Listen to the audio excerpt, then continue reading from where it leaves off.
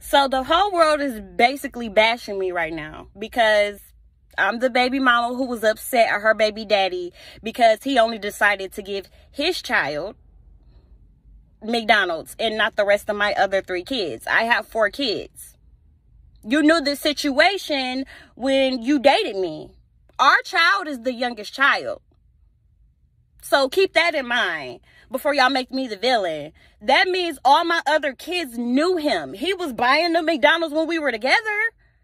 My kids have to go through a transition of our breakup as well. Like, yeah, me and you broke up, but my kids got to feel it too. So now my kids have to see only one of their siblings get McDonald's and not the rest of them. And they know it's coming from you because, of course, like me and you used to be together. They used to see you. You used to do it for them. But now you don't want to do that for them anymore.